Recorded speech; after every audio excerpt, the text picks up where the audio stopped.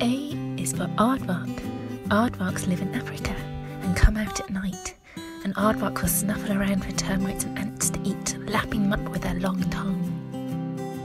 B is for butterfly, beetle and bee. These are all types of insect and have 6 legs. Can you count them?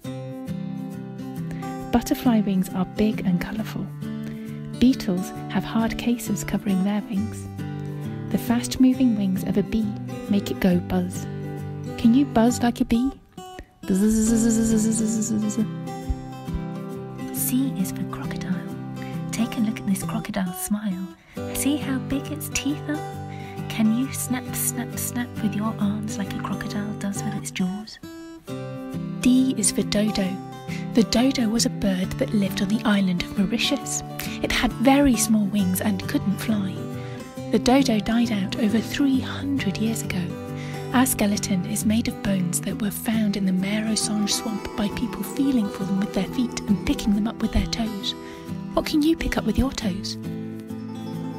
E is for elephant. We have 2 elephants in the museum, an African elephant and an Asian elephant. Can you see their tusks? These are skeletons, but when they're alive, elephants have big flappy ears and a long, long trunk. Can you use your arm like an elephant's trunk? F is for flamingo. See how the adult flamingo is pink, but the flamingo chick has grey, fluffy feathers. Flamingos get their pink colour from the food that they eat, tiny animals that they sieve out of the water with a specially shaped beak. What colour would you be if you got your colour from your food? G is for giraffe. Giraffes are the tallest animals alive today. They have really, really long necks, so they can reach leaves high up in the trees. They also stand right on the tips of their toes. Their feet make up a lot of the length of their legs. How tall can you make yourself? Stand on your tiptoes and stretch up, up, up. H is for hedgehog. These prickly creatures come out at night and snuffle round for worms and slugs and caterpillars to eat. Hedgehogs protect themselves by rolling up into a spiny ball. Can you roll up like a hedgehog? I is for iguana. Unlike most lizards, iguanas eat plants. Here's a lesser Antillean iguana, and here is a marine iguana from the Galapagos Islands. This animal feeds on algae that it scrapes off rocks in the sea. J is for jerboa. Take a look at how long its back legs are, like a kangaroo's. Jerboas are rodents that are really good at jumping.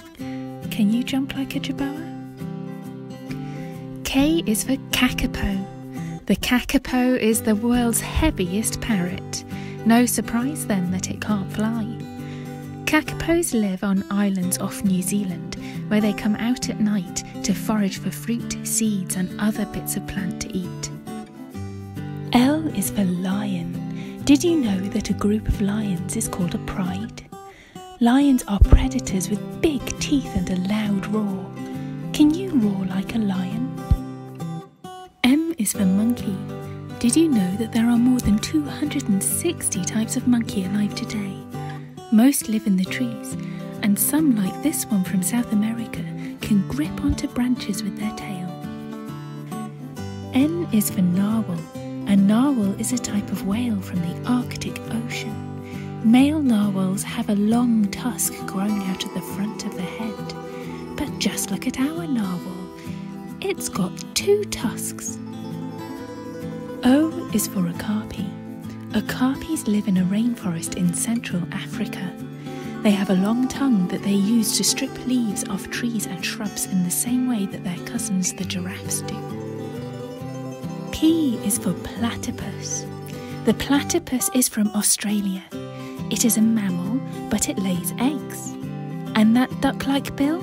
It has cells in it that can sense electrical signals, helping it to find prey underwater.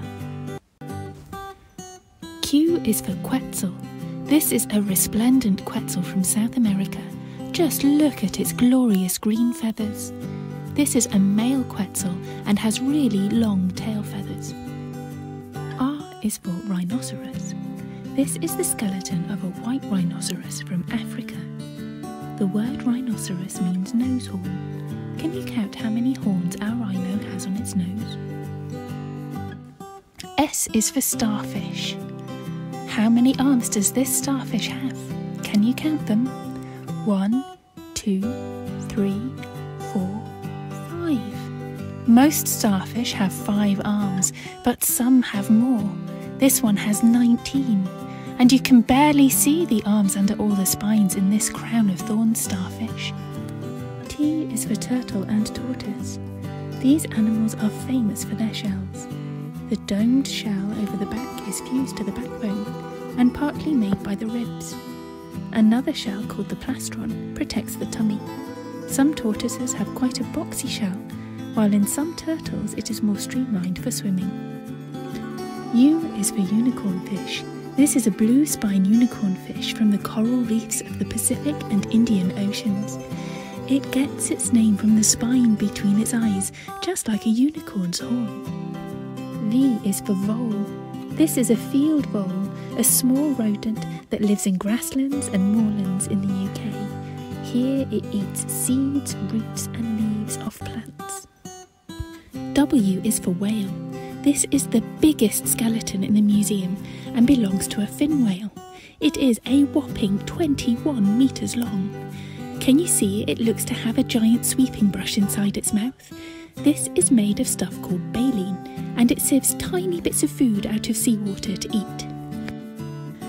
X is for Xenarthra. This is the group of mammals that includes the sleepy sloths, armoured armadillos, and ant-eating anteaters. They live in South America, and in the past they got pretty big. The giant ground sloth died out about 8,000 years ago, but grew to over 3.5 metres tall. Which is your favourite Xenarthran? Y is for Yeti Crab. These peculiar creatures are from the depths of the Southern Ocean near Antarctica. They live around hydrothermal vents that spew out hot water filled with chemicals. Z is for zebra. Did you know that each zebra has its own unique pattern of black and white stripes? Zebras live in Africa, where they can be found in grasslands, woodlands and on